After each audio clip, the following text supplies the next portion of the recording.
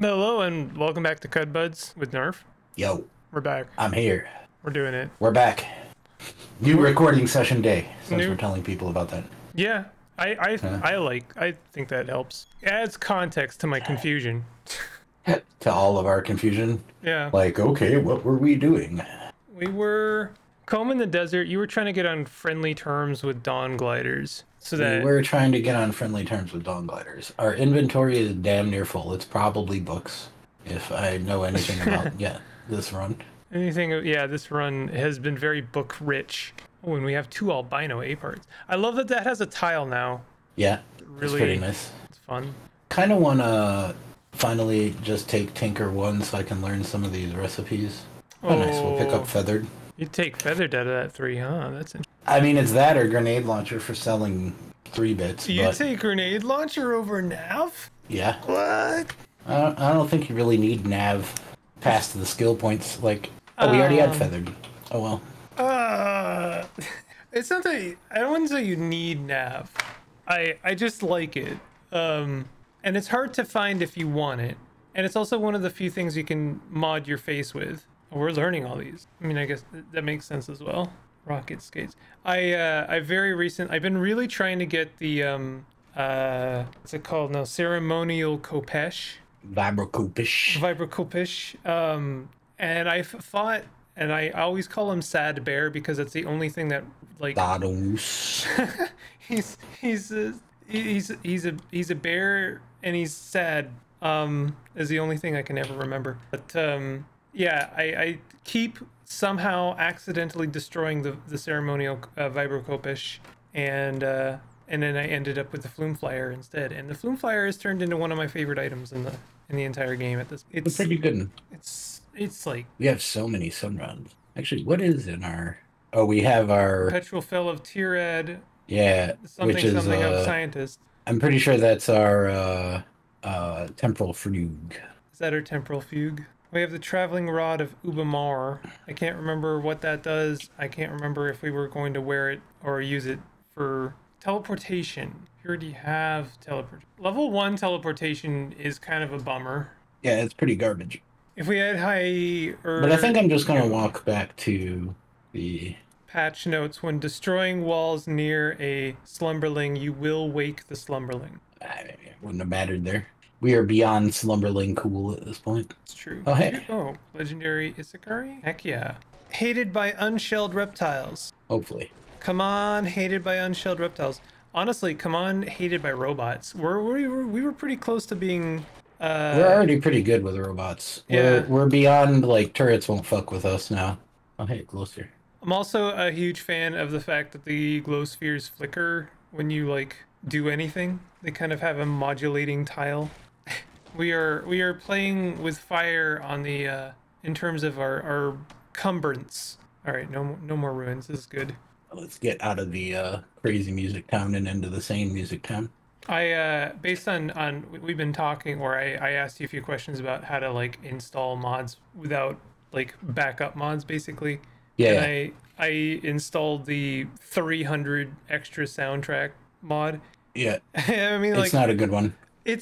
I love it in theory, and then as soon as I jumped in, I was like, oh, this is like just really inappropriate. Good music, like I like it. It's just like I can't imagine jaunting in Cud. I don't know if that's the right word. That's not the right word. Jigging, dancing, Ixermasp. That's right. We have the Legend of Ixermasp. Ixermasp 1 through 5. Flame of Six-Sided. Yeah, we had the fan of the one-sided die, the fan of the six-sided die. Trying to remember if we had. They're a fan of dice. You really don't have a very good skill. There's like barely anything to. Oh. I would consider buying that, but Tinker we're 2, not gonna, right? Yeah. Try hologram bracelet. That's going to be Tinkering 3. Yeah. Hologram bracelet, I think is one of my favorite items in the game. I'm not sure how much better 3 of them is. Oh, the tri-hologram? It's Yeah. pretty nice. I'm not sure how enemies kind of prioritize, like, whether or not to fight you or your hologram. I think it's like an int save to realize they're fighting a hologram or something like that. Oh, okay, that's interesting. I would never have guessed something like that. It has some weird system like that going on underneath. I had We still a off the extra feathered. yeah. I'm waiting for Honestly, this I don't think we can. Yeah. We'll have to wait. well, you can always buy that skulk. Mashed lag is pretty good if you're looking to. Yeah. I was looking to just waste money. There were options there. I agree. But we hadn't checked what this chef had yet. So He's a good chef, right? Got some good stuff. Meh. yeah. Just spend a little bit of money to get out of here with something. Honestly, just get rid of some of the water weight right now. Yeah. Um Didn't we have a bookbinder somewhere? I think the bookbinder died. Oh no! Yeah. I don't think there is a bookbinder anymore. He bound his last book. Was he on the screen? Hold on, let's look at the signs. No, it wasn't the screen. Wouldn't have been that one either. He's binding in shell now. Finger coats. That is one of my favorite signs in the game. Finger finger coats. The signs are pretty great. I've never thought to look at the signs. Finger coats. Armorer. Yeah, no, we didn't have a bookbinder. So you have had a conversation on your stream regarding like timing for when you hand in your books in Rest Chef Lore, but just for the sake of fun, what is a good time to hand in all that? So depends. Depends on what you're playing, what you're trying to do with it. Personally, my little interesting. Figured I'd start doing some so my guide for that would be so we were talking about this a little bit, I don't know, a couple episodes back, maybe even the last episode, where as you level up, you go up what's called a tier. Oh, and there's a new friend here. Ooh, bunch of disliked buys. How we doing at the antelopes? We could We could kill some antelopes. yeah, I mean we're not gonna get anything great out of it though, so probably not. Right? Yeah. Like we're already screwed with like Kith and the Mirror Caller probably. Grazing Hedonist might be nice to buff up a little, but anyway. You go up a tier. So you go up a tier. Every time you go up to like a new level divided by 5, right? So like level 1 through 5, you're tier 1, level 5 through or 6 through 10, you're tier 2, 11 through 15, tier 3, etc. Right? Right. Monsters are also tiered. So you get full XP for any monster that is your tier or higher. And then you get like 50%, then I think 5%, then like 1%, then 0 for tiers under you. So as you level up above the average tier of stuff that you're going to be killing, you suddenly kind of can't continue to make XP as easily because the monsters don't give as much XP. However, books, quests, turning in stuff, none of that is... That was just a weird choice. None of that XP is tiered. You just get full XP for it all the time. Right. We already have a geomagnetic disc? Yeah. Yeah, we found one of those a while ago. Right. Just to back up for a sec, what you mentioned wanting to buy the geomagnetic disc data disc. What would be the benefit of making one if we already have one? Well, so geomagnetic disc is one of the easiest things to kind of accidentally blow up. Oh, really? Yeah, because so one of the things is like if it runs out of battery power, it's just gonna fall, and so like it can quickly fall into lava or what is going on here? Legendary servant of Toe? No, just a normal disciple of Toe. Yeah. Are we on good terms with servants of Toe? No, it was pariah to his people. So. Oh, okay. I think maybe they were just fighting a dawn glider or something. Yeah, I don't know. Okay, so Tears. Yeah, tiers. With that in mind, I mean, like, so would like tier 6 be a good time to like throw your books in so that you can like close the gap? Or... Yeah. So also, interestingly enough, like it's a better time to do it when you're like have just gotten a new tier. Okay. Than when you're at the end of an old tier. That's just kind of like, I don't know, like, do you save or not? Like it's a choice you kind of have to make. Usually I end up saving the books because, like, right now, notice we're getting no XP for killing Escaris, right? Which is good because we kind of just walk through them. They are absolutely no threat whatsoever. We have some dawn gliders off screen. You can see them on the mini map. But our dawn gliders, we still get 187 XP for every dawn glider we kill right now. So if we were to go level ourselves with books to level 25 right now, which is probably what we would get easily with the number of books we have, we would suddenly be getting, much less XP from dawn gliders.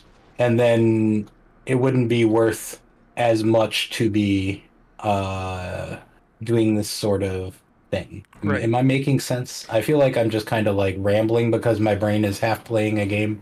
No, that's right. That's fine. Yeah, no, that's pretty much what I've always like. That's like a more technical explanation for what I've said previously, which is that like when you get to the later levels, then you have to progressively fight like really spicy things to continuously earn more or even a normal amount of XP. And at a certain point, enemies become so spicy that they can kill you no matter what your level is. Yeah. And so it's better to make a safe XP in the later levels by giving away books or your red chef lore than by like seeking out chrome pyramids or whatever horrifying things. Yeah, that's kind of the idea. It's way easier when I don't have to remember if I'm on the left or the right side of the comb. But I suppose we are combing the desert 3 times faster this way.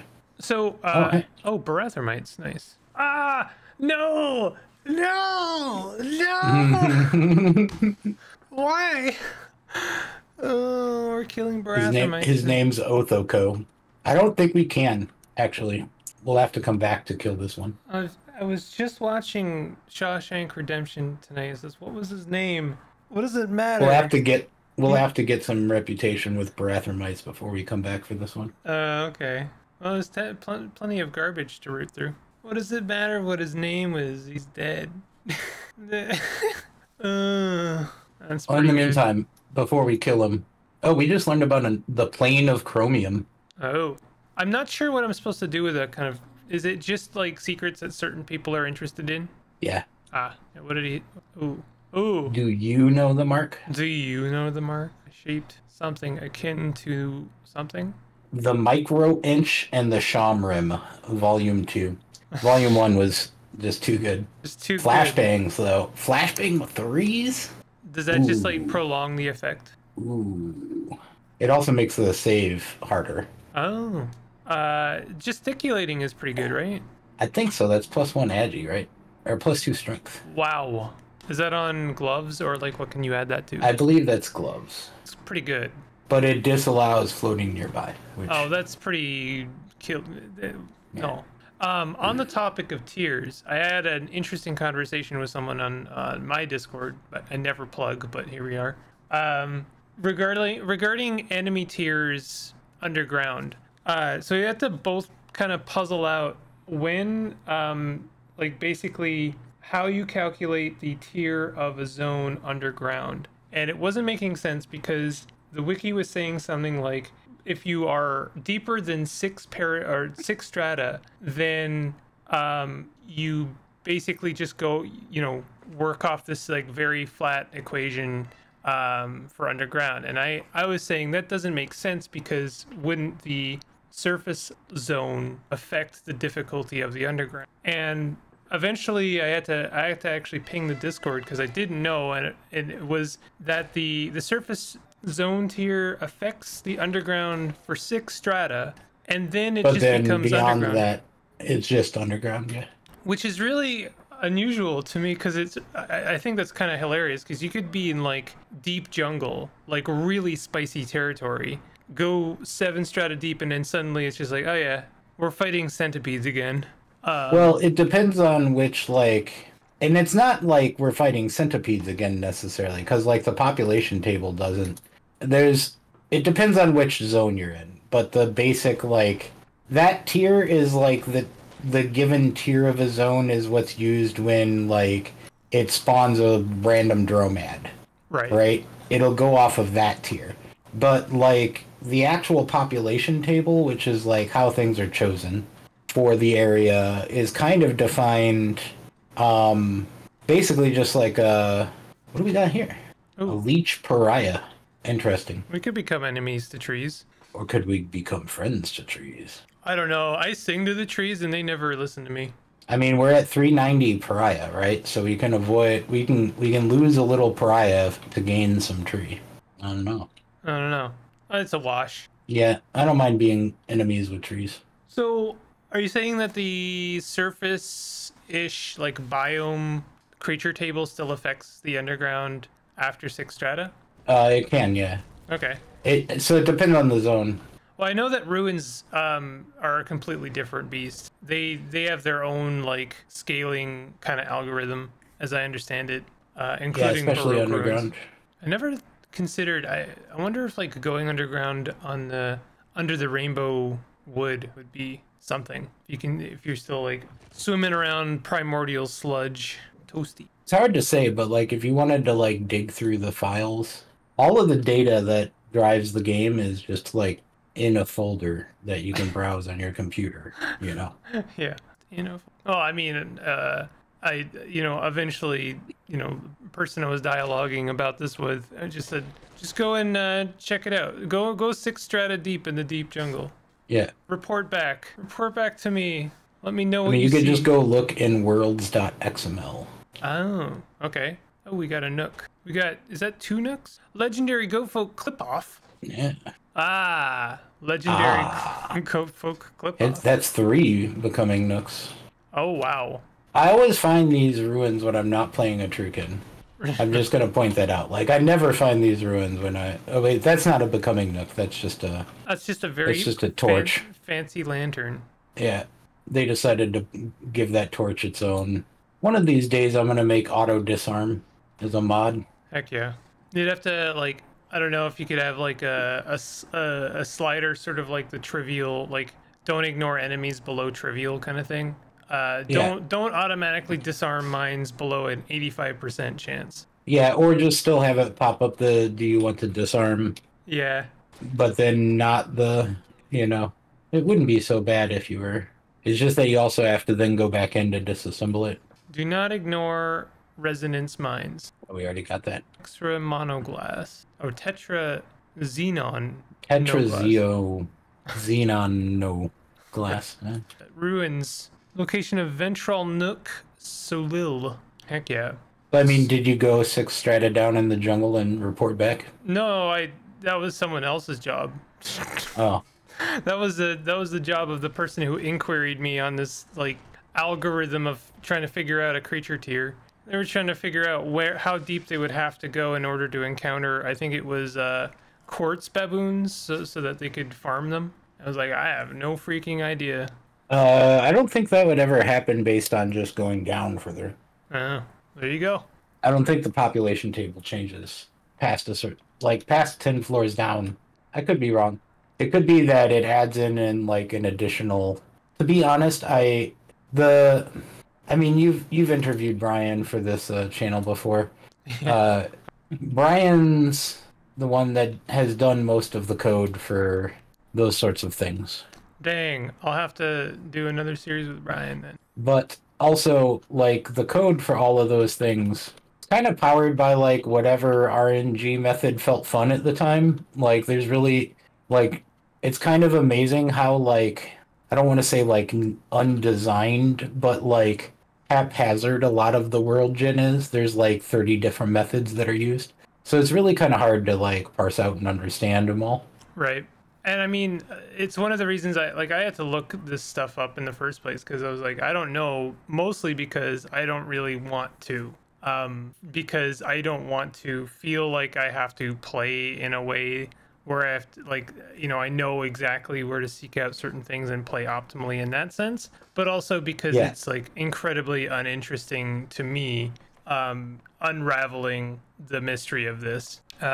It's interesting knowing sort of the basic ideas of it, but I would never want to kind of use that information. Well, so, like, there's certain things that you, like, learn just by playing, right? Yeah. So if I were to, like, ask you what it means if you run into banana trees in the desert, can you tell me what type of monsters will be in there? Yeah. Right? Like, those are the things that, like, that kind of knowledge, like, experiential, I played it, I learned it, kind of, like, when I see this, or like you start learning like, oh, Tari, that means there's probably a chest here, even if I haven't found it yet. Right. There's probably a chest or two in Tari, right? But like if you look at the way that's implemented in the game, it's like if it rolls the Tari biome, it adds the Tari population. And the Tari population has a few tar pits and a couple chests, you know? Mm-hmm. So like everything is kind of put together like that. Like, Ooh. that's a lot of Scorpia. Hated by villagers, disliked by... Yeah, that's worth it. Yeah, IMO. I agree. I mean, who are we gonna get mad at us? A bunch of spiders? Yeah. We don't want to be friends with spiders. What? That's weird. Spies. The spiders. Yeah, we want to always chase spiders into the corner. Come on. Zoot. All right. Was that phase silk? There's It nothing does more look else like to some explore. phase silk. You can't harvest that? Nah. Mm. Oh, hey. We discovered some forgotten ruins while going up to the map to check to see where we were. So now we're completely lost. Excellent. But not actually lost. Communications interlock. Can't remember. Is that I think like the that one- security? Yeah, I think it's the ultimate security card, basically. Nice. Does that work If I remember correctly. For turrets? Like the ability to walk up to him and power him down? Yeah, Yeah. I think so. Oh, nice. That's the kind of knowledge like I do want. I mean, it should. If it doesn't, someone should submit it as a bug report. That it communication interlock should work on turrets. There you go. There you go. I'm not gonna submit it. So if you're the lucky commenter that made it all the way to the end of the video, and you somehow are still on the CUD Discord because you didn't get yourself banned, congratulations. I appreciate that. Then you can submit it as a bug report. What a prize! Have people gotten themselves banned? Do you know anyone that's gotten themselves banned? Oh yeah. Huh. My general response is whatever the reason was that you got banned, I agree with it. Yeah. So they don't like that answer. Well, this is a fun. I like this. Are we? Yeah. We're not fighting a we're fighting a legendary. Oh, disliked by oozes, lucky duck, and hindered of Bela. Oh my god. Honestly, that hated by cannibals isn't bad either. You're gonna make it to like through Bethesda Susa, and you're gonna like be able to share a dram with the cannibal. Yeah, the juicing cannibal. The juicing cannibal, yeah. Yeah, you're at 95. Oh my goodness. 95 with cannibals. And oozes. We're at -70.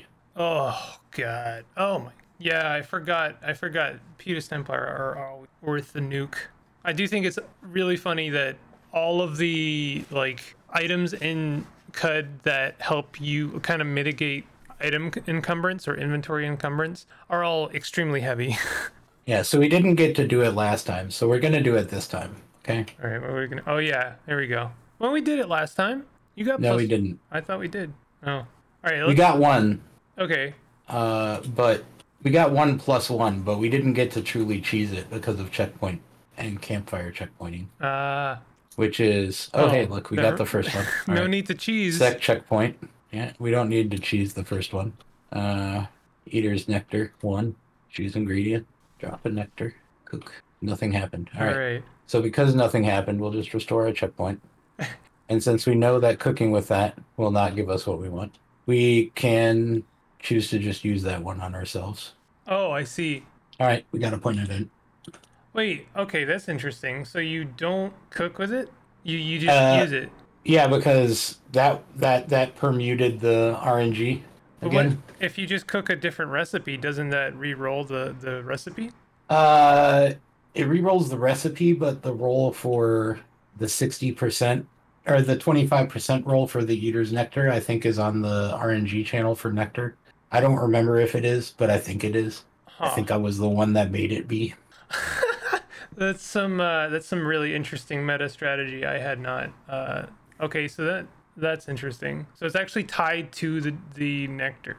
Or the Eater's Nectar injector. Well, yeah, the Eater's Nectar injector, when you use it, or when you drink with it, or eat, or, you know, when you cook with it, or like, there's a couple of other things that do it too. But they all kind of like share a pool. I mean, we can test your theory that it might not. We'll do a couple of these real quick just to see if it does. So you're thinking... Just like make a different meal, anything. Well, maybe, actually, hold on, I got an idea. Let's just throw something in with it, which will cause an extra roll before the roll. Oh, that's an interesting idea. Yeah. Okay. So that one was also a nothing happened. But I mean, that's like, what, a 1 in 4 chance. So Yeah, it's a 1 in 4 chance. We'll have to try this a couple of times. I could also just go look at the code. to get Nah, this is more fun. Yeah, see, nothing happened. That one I just tried cooking directly again. But preserve exotics. Salt. Let's go with Nothing happened. Thought you would appreciate that. All right. I mean, I'm willing to buy. I'm willing to believe this. It's just it almost Oops, I feels. accidentally set the checkpoint after. Uh-oh. Oh well. This is for all the marbles and ability points. Nothing happened. Okay. I'm willing to buy that. So that's an interesting discovery. So Let's actually let's call it a break right there. I'll go look for the answer in the code, and you can learn the answer. excellent. All right. Yeah, let's do that. If you are enjoying the series, definitely hit that like button. Consider subscribing for more content like this, and we'll see you guys next time. Take it easy.